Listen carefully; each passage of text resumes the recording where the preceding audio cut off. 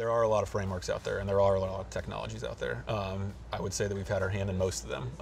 You're not going to find a lot that we haven't developed for, whether that is somebody coming with a net new idea that needs or thinks that they want that's what they want it to be in, or it's an inherited project. There are oftentimes people have development teams either internally and either through funding, they need help, they need staff augmentation, we help them through that avenue, or they started building an application offshore, now they want to build it near shore, onshore.